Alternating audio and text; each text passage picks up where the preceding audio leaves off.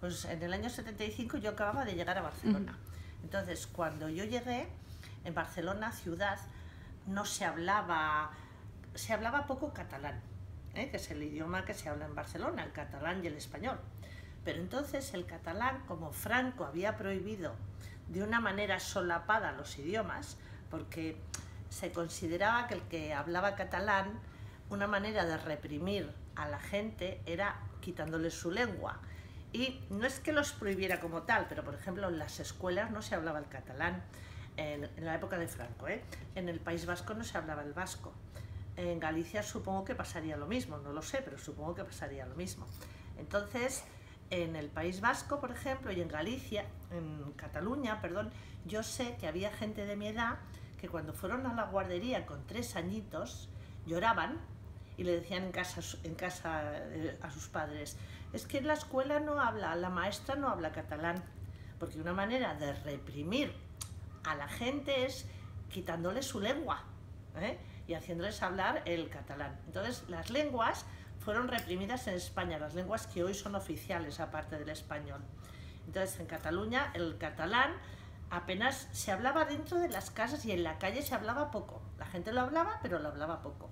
Por eso gente de mi generación no sabe escribir el catalán, porque no estudiaron la lengua escrita.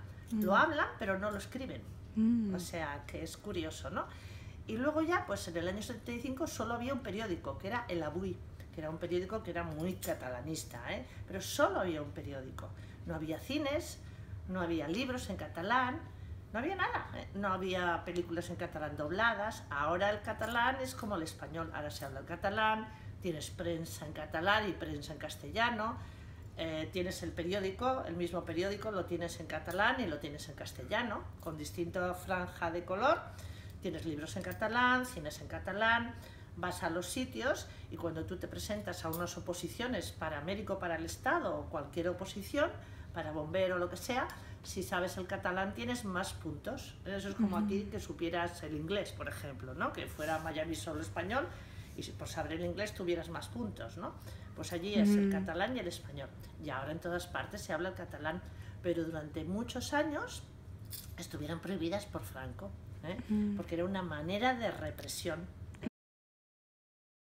Las manifestaciones también estaban prohibidas en general, pero cuando Franco murió en el año 75, yo lo sé que murió en el 75 porque acabé la carrera y empecé otra. Y entonces Franco se murió en noviembre, me parece. Y entonces en Cataluña, la primera manifestación en Cataluña, el día, por decirlo, de la patria catalana, es el 11 de septiembre, que se llama el Día de la Diada. Y cuando Tarradellas vino de Francia, que se había exiliado, porque en la época de Franco mucha gente se marchó al extranjero, librepensadores, médicos, vinieron a Estados Unidos, al resto de Europa, por todo el mundo, porque si tú te expresabas te metían en la cárcel, o sea, no podías tener un pensamiento ideológico distinto que el de Franco. O opinabas como Franco o no opinabas, o te callabas y tragabas o te ibas al extranjero. Entonces volvió Tarradellas, que había estado de presidente.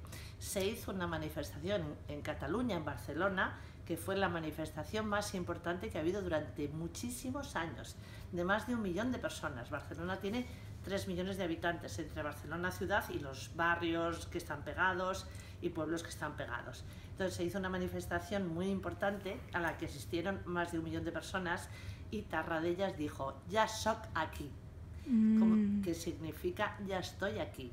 Eso fue el ya soc aquí, fue como una cosa, a mí me emociona, sí, muy importante, porque pudo volver como, porque no hubiera podido volver, porque lo hubieran metido en la cárcel o lo hubieran matado en la época de Franco, porque años anteriores habían fusilado y habían matado a gente por tener otro pensamiento.